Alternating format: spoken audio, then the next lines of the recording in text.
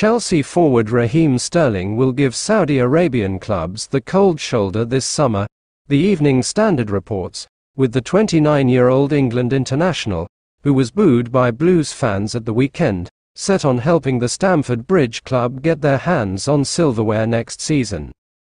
Jadon Sancho and Borussia Dortmund looking for a new contract.